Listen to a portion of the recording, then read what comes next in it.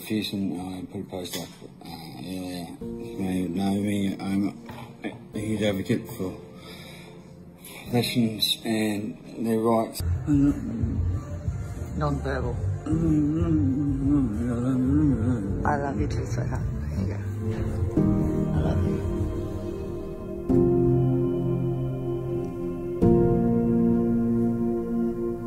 Five times so far the treatment has been discontinued, and 5 times we've had to tell their children, my grandsons, that this could be it, this dad might not come out of this one.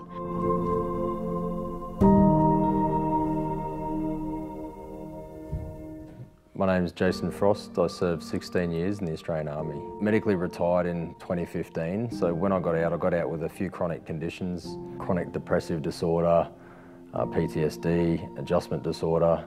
The first time I was truly suicidal was when I was on all the meds and when the meds were failing to work. And when I'd get to that black zone, that place where the pain absolutely takes over, there is no rational thought in your brain that you can access in that mode at any moment.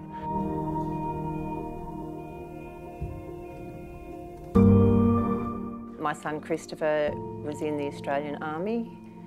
He joined soon after he was 17, served in Timor, then he went to 3 tours of Afghanistan.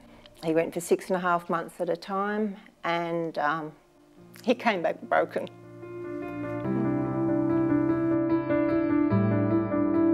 As a soldier, you're part of a team. You're fighting for the guy next to you, not just for your country. And if you get discharged, particularly for medical reasons, and you're disconnected from that, then people's sense of meaning and purpose is lost. Their sense of connection is lost. And what we're really trying to create here is a place where that connection happens again.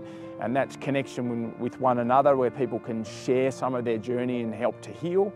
And then also where they can be connected to multiple services in one place. What will we be doing here at Pro Patria? We'll be offering transcranial magnetic stimulation therapy to veterans. This is something that's supported by Medicare, supported by the DVA. We'll be offering access to esketamine nasal spray. What were you just saying to Daddy? I love you. Yeah. I love you, Daddy. We didn't know if the treatment was going to work or how well it was going to work, and we always knew it probably wasn't going to be a cure. Before Brad got into that chamber, he was in a wheelchair basically, and I was there and I witnessed it. It was just beautiful. He got into the chamber, he got out, and he walked unassisted. Good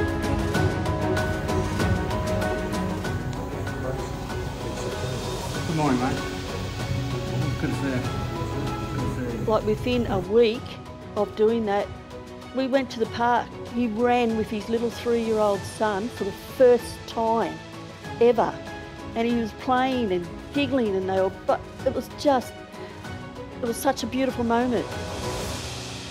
We need to listen to our veterans. We need to listen to our first responders. We should be supporting Pro Patria because we've placed our veterans and first responders in the line of fire, and we've damaged them. We are desperate for these doctors to come here. The treatments are good and effective, but without the doctors or the support network to understand what it is that is going wrong with us and what it is that we need access to help us, we can't get full benefit out of these things. Chris has lost enough friends, enough mates through suicide. He was an elite team of 14 that was selected out of 100 that tried out Special Forces. 14 was selected. 8 of them have committed suicide. He's been to too many funerals, and I don't want to go to his.